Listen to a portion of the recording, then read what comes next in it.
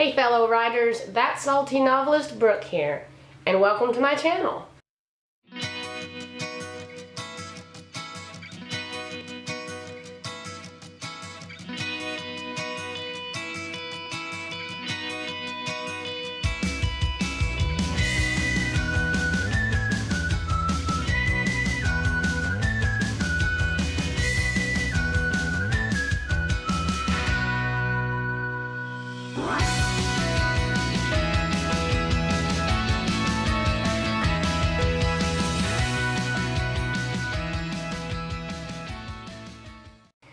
I am new to the AuthorTube, BookTube community, and I wanted to make a video to introduce myself, as well as tell you guys kind of how I think I'm going to lay my channel out, so you can get an idea of what kind of videos I'll be posting, how often I'll be posting, and all of the good juicy bits in between.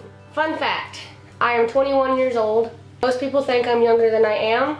You can take it or leave it, but I promise you I am 21. I was also born with a rare inherited lung disease called cystic fibrosis. CF affects the lungs and the digestive system. It can also affect other organs, but those are the two main ones that affect me. So I have to do daily medications and treatments to keep my health up as much as possible. I also have to take medicine just to digest food because my body is not able to digest it properly. It makes it hard for me to gain weight and to get all of the nutrients out of food that my body needs.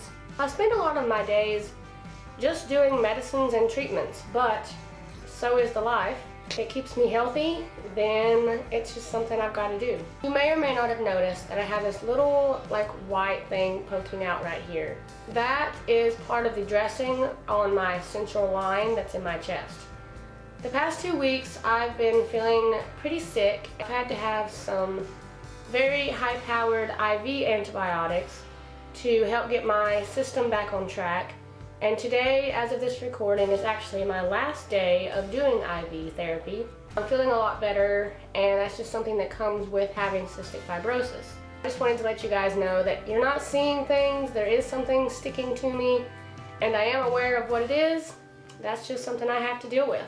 But apart from having cystic fibrosis, I'm also an avid horse rider. I have ridden horses since I was 5 years old, and I actually own my own horse. And he lives on our property, so it's a win-win. I can go visit every day. I ride whenever I'm not sick, and I make sure to take care of him. It's a big responsibility, but I really love it. That's mostly what a lot of my books are focused on when I write. If you ever hear me talking about what I'm writing, be prepared, it's probably horse-related. But that's one of the things that I know and write best. That's kind of what I run with whenever I write books or when I do book reviews, because most of my bookshelf over there is full of horse books. Ever since I was little, I have always loved English. I've even written a couple books that my great-grandmother had saved, where I just wrote it on pieces of paper and stapled it together. So I've always been writing some kind of book or poem. I keep names of potential characters and horse names in separate notebooks. I've always excelled in English in school. Unfortunately, I have not yet been able to go to college because of my CF, but I'm hoping next year to go to college and major in creative writing. I think that's going to be the perfect outlet for my career choice. I can go on to do just about anything. That's what I'm going to aim towards once I'm able to finally get into college and be able to major in something that I'm really passionate about. Most of the stuff that I write is fiction. I find it really hard to write nonfiction because it's hard to come up with the realistic stories. And so for me, writing fiction is a lot easier, it's a lot more fun. You can do anything and everything in it, and that's what most of my writing is based on. So you can get a feel for the type of writing that I do. I also like the point of view of third person so that I can switch around different characters, leave some sitting at home while the others are out partying or something. That is my point of view for most of my writing that I do. I also like first person but it's a little bit harder to do because you can't just leave that person and go to somebody else. So third person is my typical go-to whenever I'm doing a writing project. I also partake in NaNoWriMo, and I have done NaNoWriMo in 2015 and 2016. I've won both years, and I actually printed out my manuscript from last year, but I've yet to edit it because you know how they say to take a couple weeks or even months off of your writing? Unfortunately for me, I found out that doesn't really work. When I take off a substantial amount of time, I lose motivation. So I never got around to editing because I lost motivation to do so. My goal for this year is to take maybe like 1 or 2 weeks off and then get to editing, because by then I'm still really excited and I won't lose the motivation. I wanted to start That Salty Novelist as a YouTube channel because I wanted to be able to document my progress with NaNoWriMo when it comes in November, as well as give some pointers and ideas from my perspective of writing. And I know I'm not a professional, I don't have a degree yet, but I can give, insights about me that may help somebody else.